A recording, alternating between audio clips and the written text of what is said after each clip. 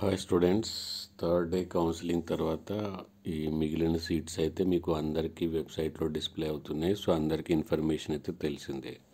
కానీ నేను చెప్పబోయేది ఇన్ఫర్మేషన్ కాదు, ఆ ఇన్ఫర్మేషన్ బేస్డ్గా నేను చేసిన అనాలైసిస్ అది మీకు చాలా యూజ్ అవుతుంది. Okay, it is not just a number I'm going to tell you. I will be revealing all the process in detail and with the proof. Okay, first of all చాలామందికి doubt వచ్చేది, special category ముందే certificates అయితే తీసుకున్నారు, certificate verification అయితే అయిపోయింది, మరి వాళ్ళకి seats ఎప్పుడు వస్తాయి ఫస్ట్ డౌట్. ఓకే, అసలు ఉంటాయా లేదా సీట్స్ అనేది. ఓకే, దానికి సింపుల్గా ఒకసారి మీరు ఆలోచిస్తే, ఫర్ ఎగ్జాంపుల్ నూజివీడ్లో మీరు అవైలబుల్ ప్లస్ ఫిల్డ్ రెండు కనుక టోటల్ కనుక చేస్తే, ఓకే, మీకు వచ్చిన సీట్స్ 1035.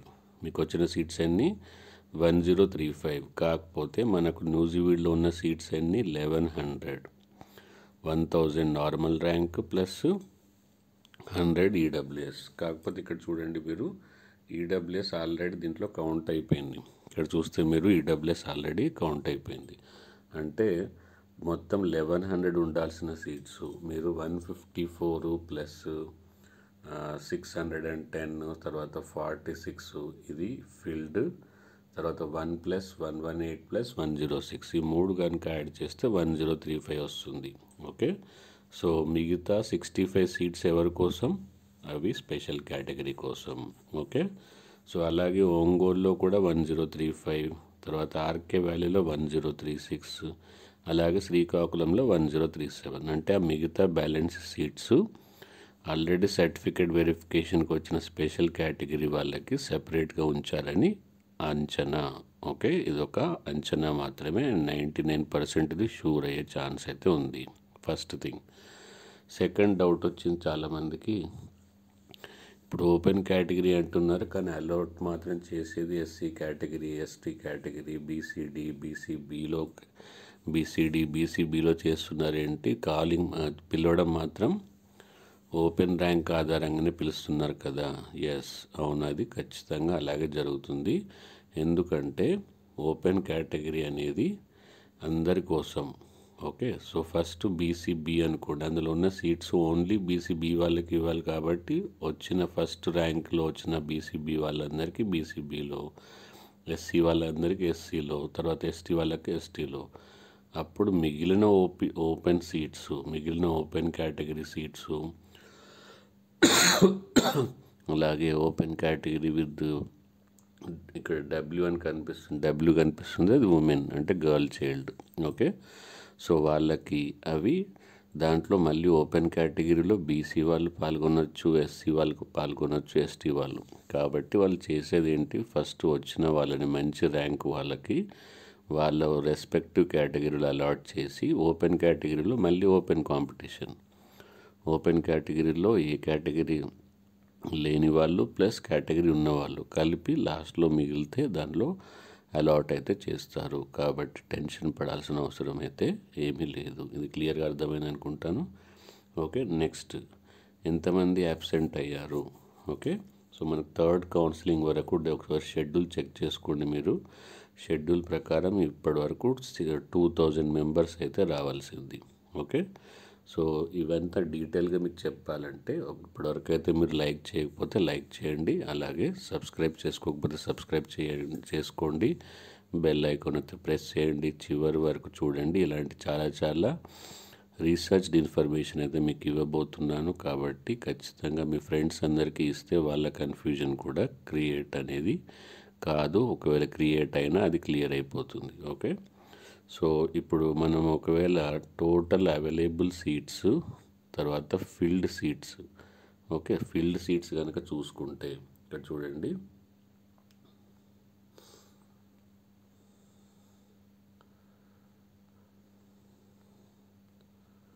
ఓకే, ఇక్కడ ఫిల్డ్ సీట్స్ కనుక చూసుకుంటే 154, 610. ఓకే, ఇవన్నీ యాడ్ చేసుకుంటే కింది వరకు ఇలా యాడ్ చేసుకుంటూ కింది వరకు యాడ్ చేసుకుంటూ వెళ్తే మనకు టోటల్ వచ్చేది 611 మాత్రమే. ఓకే, ఫిల్డ్ సీట్స్ మనకి ఎన్ని ఉన్నాయి ఇప్పుడు? 611 మాత్రమే. ఓకే, కానీ 1611 సారీ. ఓకే, ఇప్పటి వరకు ఫిల్డ్ అయిన సీట్స్ 1611. ఇప్పటివరకు ఫిల్డ్ అయిన సీట్స్ 1611, కానీ కాల్ చేసిన ఎంతమందికి 2000 మెంబర్స్కి. ఓకే, సో 2000 మెంబర్స్లో 1611 అటెండ్ అయ్యారు అంటే total absentees 389 members absentees. Okay, so ఇలా కంప్లీట్ రీసెర్చ్ జరుగుతుంది. ఖచ్చితంగా చివరి వరకు చూడండి, చాలా ఇంపార్టెంట్ విషయాలు. చాలామంది మొత్తం వీడియో చూడకుండా జస్ట్ ఒక 5 మినిట్స్ 2 మినిట్స్ 3 మినిట్స్ చూసి కింద కామెంట్ సెక్షన్లో డౌట్స్ అయితే అడుగుతున్నారు. సో అందుకని నేను కూడా ఇంట్రెస్ట్ తగ్గిపోతుంది. అదే వీడియోలో చెప్పిన ఇన్ఫర్మేషను మళ్ళీ అదే వీడియో పూర్తిగా చూడకుండా డౌట్స్ అడిగితే మాకు కూడా ఇంట్రెస్ట్ తగ్గిపోతుంది. కాబట్టి చివరి వరకు చూడండి. ఓకే, సో అందులో మీకు తెలిసిన డౌట్స్ ఆల్మోస్ట్ క్లియర్ అవుతాయి. ప్లస్ అలాగే కాకుండా మీకు ఏ టాపిక్ పైన డౌట్ ఉంటుందో కింద డిస్క్రిప్షన్ బాక్స్ ఒకసారి ఓపెన్ చేస్తే మీకు టాపిక్ వైజ్ వీడియో లిస్ట్ అయితే కనిపిస్తుంది. సపోజ్ మీరు టీసీ గురించి డౌట్ ఉంది, సో టీసీ గురించి ఉన్న వీడియో చూడండి. ఫీజు గురించి డౌట్ ఉంది, ఫీజు గురించి డీటెయిల్స్ చూడండి.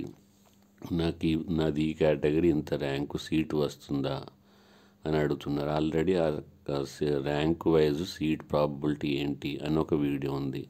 సో అన్నీ సిస్టమేటిక్గా జరిగి సిస్టమేటిక్ ఎక్స్ప్లెనేషన్ జరుగుతున్నా చాలామంది వాళ్ళ ఫ్రెండ్స్కి అయితే ఫార్వర్డ్ చేయట్లేదు.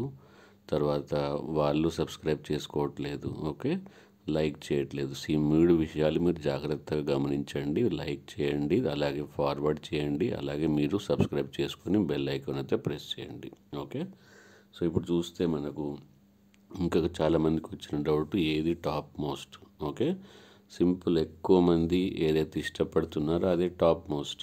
ఓకే, సో ఇప్పుడు అవైలబుల్ సీట్స్ కనుక చూసుకుంటే నూజివీడ్లో ఓన్లీ 225 సీట్స్ మాత్రమే అవైలబుల్ ఉన్నాయి. అవి ఎలా తెలుస్తుంది? ఇవన్నీ నేను యాడ్ చేశాను అన్ని జస్ట్. ఓకే, ఇక్కడ అవైలబుల్లో 3 కేటగిరీస్ ఉన్నాయి కదా, 1118 అండ్ 106.